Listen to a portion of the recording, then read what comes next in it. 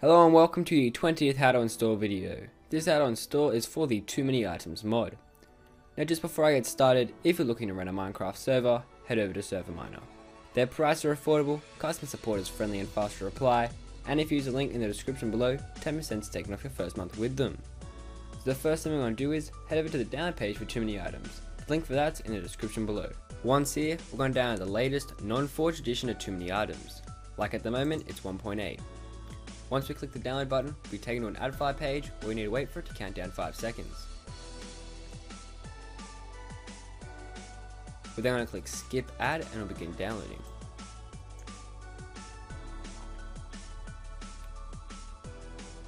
Once it's done downloading, just drag it out of your downloads and onto your desktop. The next thing we're going to do is head over to our start menu. For Windows 7, it's in the bottom left hand corner of the screen, and for Windows 8 like me, just move our mouse into the bottom right hand corner of the screen. Now in here, we're just going to search up %app-data%. We're then going to go into our .minecraft folder. For you, it'll probably be right at the top, but for me, it's right at the bottom. Now in here, we're going to see a lot of folders. We're going to go into the one called versions. Now in here, we're going to see the folders of all the versions we have installed in our Minecraft. We're going to copy the version we're going to install too many items on, and then paste it. We're then going to rename it to TMI, which stands for too many items. We're then going to open it up, and inside we're going to see two more files, a .json and a .jar. We're going to rename both of these to TMI as well.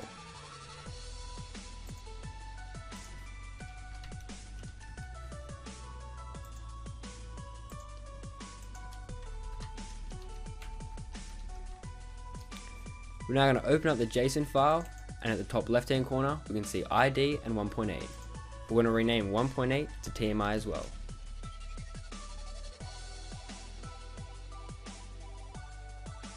Just close that down and then open up the .jar file with an unarchived program. I'm using WinRAR, but you can use a different one if you want.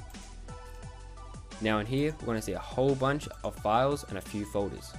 We're going to delete the folder called media.inf. We're now going to open up the too many items file we downloaded earlier and copy everything inside into this .jar. Now that that's done, just close everything down and open up your Minecraft launcher.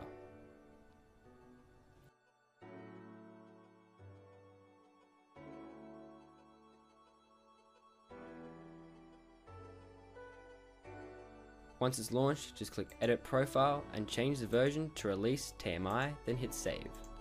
Launch the game.